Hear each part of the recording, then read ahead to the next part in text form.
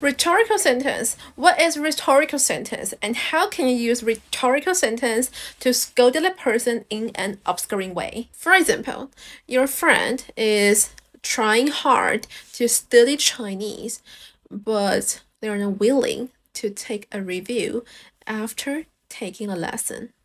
Hey, my Chinese is suck. What can I do? I always got a bad score when I do the Chinese test. Alright, listen carefully. You can try to say that. For English translation, you're not studying hard. How is it possible to get a good score? Mandarin translation. 你不好好认真念书，你的成绩怎么会进步呢? Did you see that?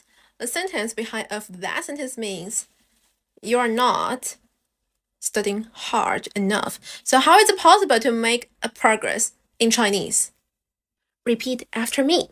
你不好好认真念书，成绩怎么会进步呢? The key point is for you. Always put the negative sentence first. For example, 不 and then you say 怎么能 means how is it possible? How can you? Claim your 25 minutes free trial class. Follow my Instagram.